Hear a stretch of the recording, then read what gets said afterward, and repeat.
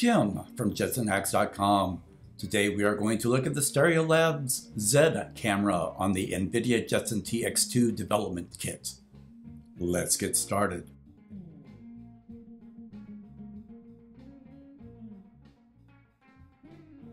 Stereolabs recently announced support for the Jetson TX2 using their new ZED SDK 2.0. Let's install the SDK and take a look. First, we go to the downloads page and we will download the SDK. Do we want to keep it? Yes. Let's open up a folder. Find our downloaded file. There it is. Let's make it executable.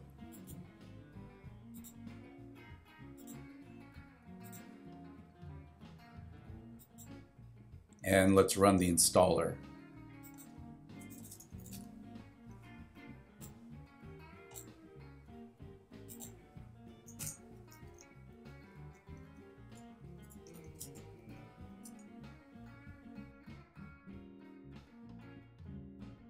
To continue, you have to accept the EULA. Accept? Yes, please.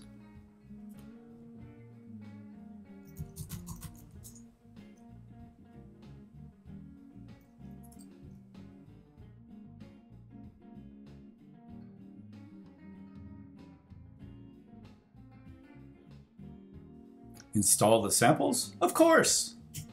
We want to play. User local ZED sample. Use the ZED calibration tool to update your camera calibration. Your calibration seems outdated. Okay. Okay, we're all installed. Let's go take a look. Switch over to user/local ZED. There it is. Tools. So normally at this point you would run the ZED calibration. I had a whole bunch of issues when I did this on a dry run this morning, so I'm not going to torture you and bring you through that process. I'll write about this in the article, the issues I had about installation and firmware upgrade, but I will leave that out of the video because you probably don't care. And let's go over to the tools. Let's run ZED Explorer. Oh, there we are. Hello. So we can see that this is HD 720. It's at 60 frames per second. In real life, it looks better than it does on YouTube because I only record it at 30 frames per second. There are other modes. There's VGA. This is VGA at 100. You can see it's a little bit fuzzy. This is 1080 at 30 frames per second, so you get a wider field of view. And I don't think it supports 2K yet. Oh, yes, it does. And this is at 15 frames a second. So when you see it in real life, it looks a little bit stuttery. We'll switch down to HD 720. And we can see that we get the full frame rate of 60. Let's close this up and take a look at the depth viewer.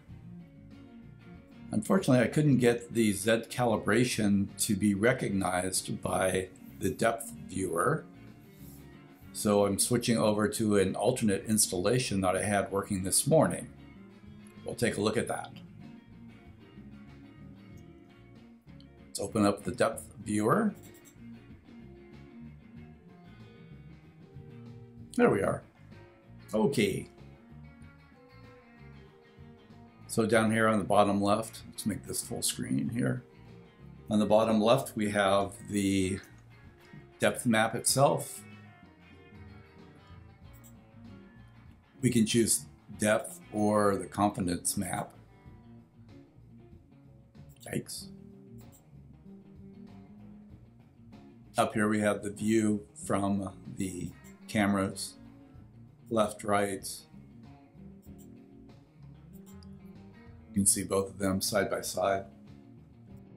And over here on the right, we have a point cloud.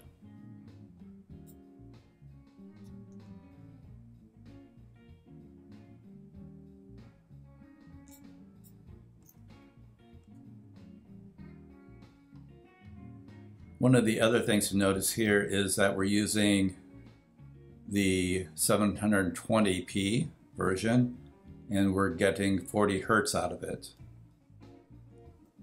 And that includes the display of the point cloud. So if I walk around,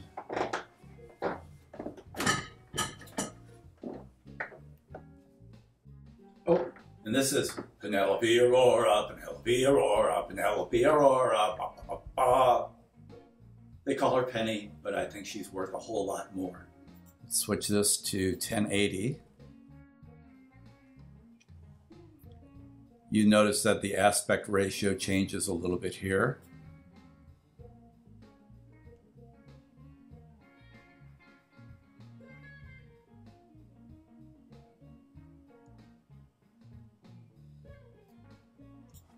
And the FPS goes down to 22 Hertz. Boom, boom. Boom, boom. Boom, boom, boom, boom, boom, boom, boom, boom. So that's one of the tools. Close that up. There's also another tool called ZED. Let's take a look at that one. Let's set our input to live.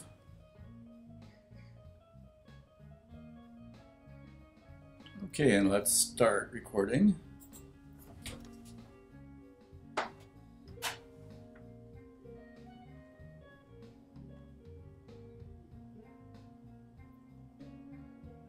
Holding the camera.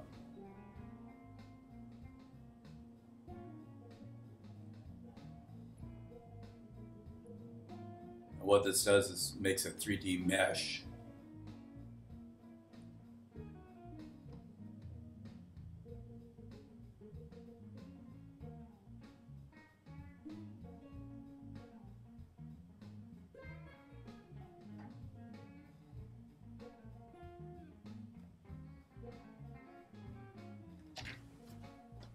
And we'll stop it.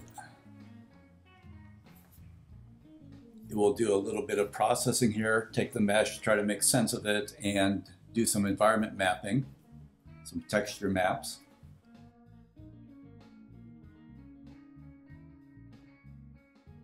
So here's the results. You can see.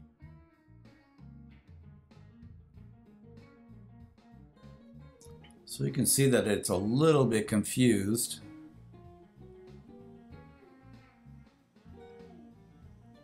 I think this tool is better used outdoors in much larger areas. It's not really tuned for a small room like this. Let's close this up. There are several samples included.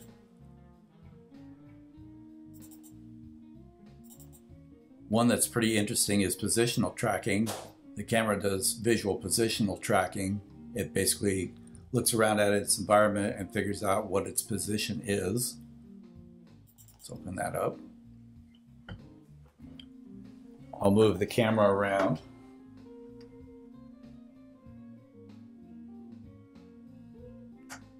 So you can tell that it knows its orientation and where it is in 3 space.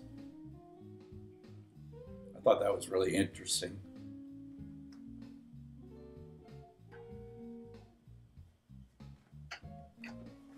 And these are all sample code, so you can actually use this.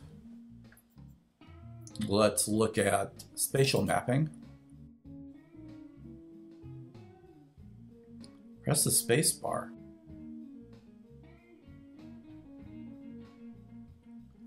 This is looking at the scene and trying to figure out a mesh for it.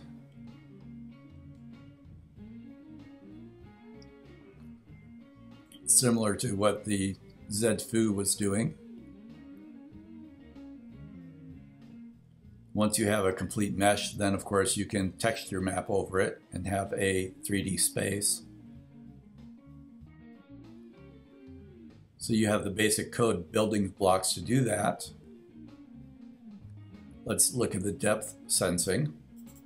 This is basically the code in the depth viewer that we were looking at previously.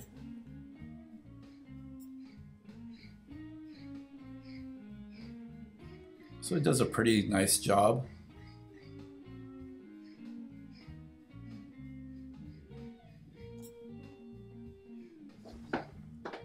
Let's talk about this a little bit. It's a major pain to get the calibration and the library firmware working in the environment that I have set up. I would assume that calibration becomes easier as time goes by. There were some issues installing the firmware updates from the Windows machines. One of the things that has helped is they redid their website. So there were actually some solutions for the issues that I was having previously. I wish that had been there a week ago, but oh well.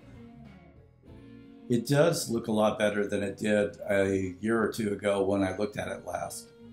So we've seen some improvements, and certainly the performance is starting to improve, in part because we're using faster computers with it now. But the algorithms appear to be getting better and more interesting. Thanks for watching.